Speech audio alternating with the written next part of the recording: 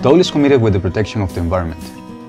Having responsible programs to reduce, reuse, and finally recycle is one of our most important goals.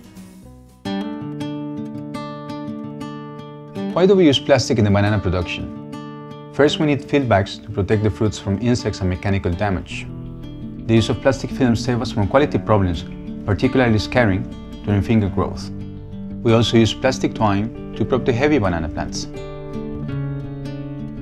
When the banana stems are ready to be harvested, the workers remove and collect the plastic material that protects them. After that, we check the material to decide if it can be reused. If its useful life is over, the plastic is sent to the recycling facility, where it is transformed into pellets or resin that will be converted into corner boards or other new products. Our recycling program is an important source of employment and promotion of local businesses. It also decreases plastic waste and the use of new materials produced from fossil fuels derivatives.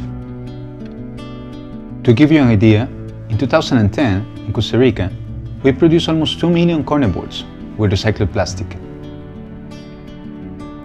Following the same sustainability concern, Dole manages many other initiatives.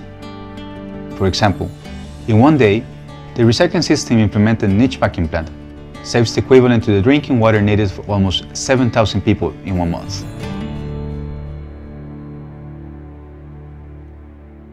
These are challenging times, and Dole has a strong commitment to be a responsible actor for our business, for our environment, and for our people.